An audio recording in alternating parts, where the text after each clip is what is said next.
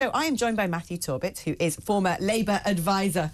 Love it when you come into the studio. We like to have a sort of nice Labour-y lefty voice on, and you might happen to be my favourite.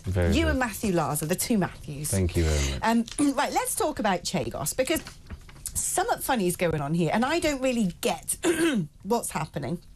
So we know that Trump's coming in, and he doesn't seem to be too happy about the Chagos Islands being given to Mauritius, given the Diego Garcia base would therefore 99-year lease, of course, still to the US to have that.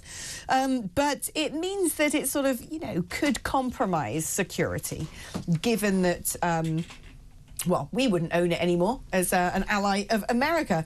And there's concerns about the relationship between China and Mauritius, therefore being able to get eyes on to a very sensitive military base.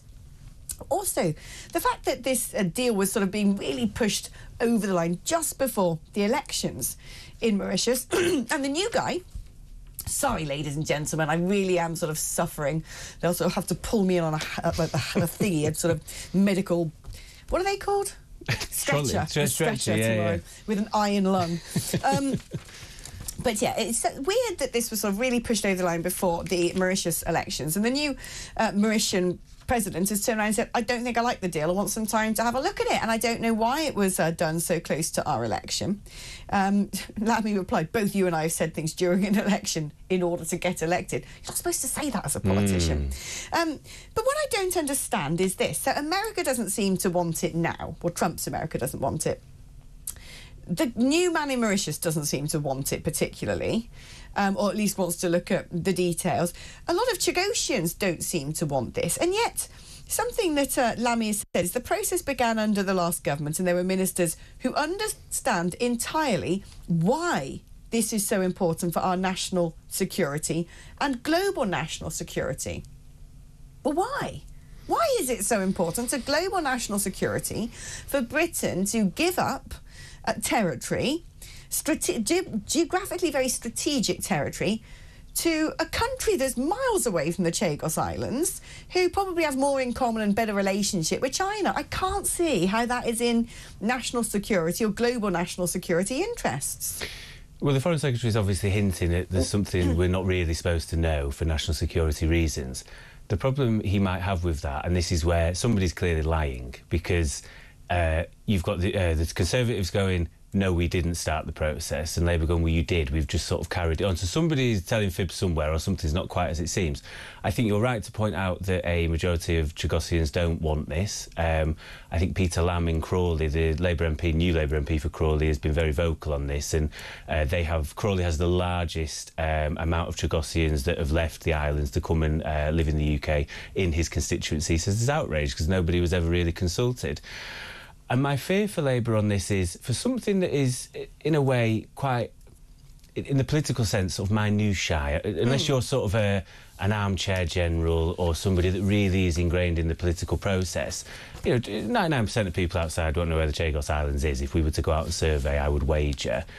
But because America now don't want it, and the timing, they've obviously maybe potentially tried to tie the next president's hands if it wasn't to be Kamala Harris, and the same with the Mauritius Prime Minister, if that's the case, then this could actually become a real big own goal, because all that the general public will hear on the news when they sit down and watch it at 10 o'clock is something's happened and Labour's messed it up again, and that will be the poor preparation and the planning. So I'm not sure. Somebody's clearly not telling the truth in my book, and it might just be a poor strategy again, and a common strategy from the Labour Party potentially. I just cannot see, from the limited amount I know about geopolitics, even though it's a subject that truly fascinates me, the big battle going on around the world is largely for the control of maritime routes.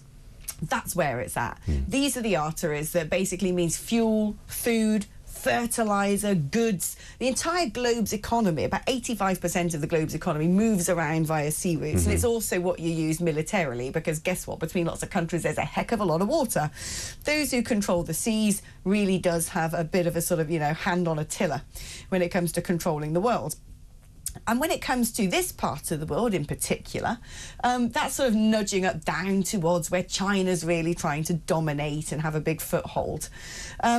And so I cannot see the only persons global position, who seems to be bolstered by this, would be China's. As much as I read this, I cannot see how it could possibly be in our interests when China's on the march, you know, really trying to grab up as much territory as it can. It'll find a sandbank somewhere near the Philippines and say, that's ours now, and start sort of, you know, lobbing things at Filipino fishermen when it's their territorial waters. Any little bit of island, atoll, islet, mini unknown archipelago, China's there shoving a flag on saying we want this, and this is the big concern. I cannot see in anyone's national interest in the West how this is strategically important. Again, it may be something we're not really supposed to know, and that's why Lammy's saying to the Conservatives, you need to pipe down, because we've had this situation when we were in opposition. I used to work for an MP that was very vocal on the IRGC and why it should be proscribed as a terrorist group. David Lammy would raise it quite regularly, and James Cleverly had to take a couple of us to the side after Foreign Office questions or some sort of urgent question and said, you know why we're not allowed to do that at the moment. So there was clearly something deeper where he was going, you know, if we were going to prescribe them, we'd do it by now, but there was some sort of relationship behind the scenes, or something was going on. So it might be something as little as that. I think the bigger question is, can you stop China? That they are on the march. They have the benefit of being a bit of a fraud democracy. Therefore, if Xi wants to carry on, you know, spending things, and it's clever politics. You know, I never know how I feel about China. We have to be wary. But ultimately, when we had a foothold in much of the empire, we plundered a lot of stuff and left a lot of a bad taste in people's mouths. They're clever enough to go, we're going to start taking over, you know, patches of Africa and elsewhere, but we're going to build you large patches, but we're going to build you some houses. We're going to build you some public services. We're going to build. So they're going, oh, actually, we don't mind this. All they're doing is upgrading the stuff that we built, though. Let's be fair, it's railway lines, it's sort of, you know, it's routes. And again, I think the fear is a lot of people think the Belt and Road Initiative is all about interconnecting points in which China can go, right, we control that now. We can go from A to B, here to there, from this continent to that continent, from this seaport to this seaport, because we built it, and guess what? We're now going to seize it, and it's under our control, as well as a load of rare earth minerals. But it does, I mean, they have, one of the very first visits conducted by the Labour Party was to China. They sort of, you know, said we're going to, there hadn't been a sort of diplomatic handshake between China and the UK for a long time, and it is something that this government has prioritised at a time when America is going completely the other direction. Which is why maybe I would say it's strategically clever. If America is on the wane a little bit, I'm not saying, you know, we just jump into bed with China. Are China going to be using listening devices in this country? More than likely. Are they going to be listening to politicians at the G7 and the G20? Yeah, probably. They've done it to Obama and others in the past. Is it worth keeping them close enough that they're not going to try and harm you massively, when really we've been a country in decline for many decades now? And I hate to say it because it sounds like you're talking the country down, but I'd be denying reality otherwise. Well, we don't make anything anymore, so yeah. Well, no, totally. Gone. Since deindustrialisation and us becoming a service-based economy, what are we? It's a lot of this maybe about, because they've come out of the box really hard line about the net zero stuff, and we know that if you want wind turbines, if you want solar panels, it's going to have to come from China. We don't have those factories here. They'll throw them up. You know, they're building HS2 for us. We haven't got the access to finance that they have, because part of it will be mismanagement, part of it is they're a massive country, and President Xi's obviously got an mad thing iron is, have you seen their debt to GDP ratio in China? Ours is sort of nudging about 100 now, isn't it? 100%. Sometimes a little bit below. I don't know where we're at this exact moment in time. China's is like 250%. You're like, how on earth are you? I think they control a third of the world's debt. As much as the IMF, the World Bank, the OECD creditor nations, all put together, China actually has even more debt, owns even more debt than that, and yet is the most indebted country itself. How does that work? Because with debt it brings power. If you've got everyone in your pocket owing you, you can ignore your stuff in the background. And again, in my most darkest thoughts, I've thought, is democracy the problem in this country at times? That's not me attempting any sort of coup anytime soon. But you know, got your little czarist beard going on there. I think because China and places like that don't really have a democracy can do long-term planning. Yeah, exactly. We've not been able to solve things like social care for God knows how long, because you almost don't want to look at a 10 or 15 or 20-year plan, because the other team might be in at that point and they're going to get the credit for it. Yeah, governments that make unpopular decisions don't stay governments for long in a democracy. Exactly, and that's what we'll probably end up seeing with the Labour Party, to be perfectly honest with you. But no, it is interesting. It's very different approach to a geopolitics, let's say. Let's sort of talk about unpopular decisions. The farmers, they're still protesting. They're still at it. But it seems to me that the Labour government are intransigent on this. And I still don't know where the truth lies in this one. Their argument is this is only going to affect about 500 farms. That's it. It's only about 500 farms. Then they say they're going to make about 500 million from it. And I'm like, well, unless every farm's paying $1 million in tax, that can't be true.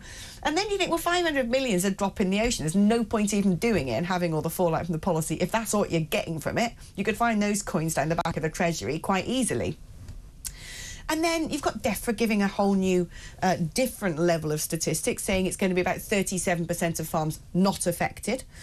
So implying that 2/3 will be, and that amount will probably just go up and up and up as land gets more expensive, farming equipment gets more expensive, and it does seem like a really funny approach. Again, I wonder, the cozying up to China and this encouragement for farmers to start selling off fields to avoid having to, or because they'll have to pay the inheritance tax.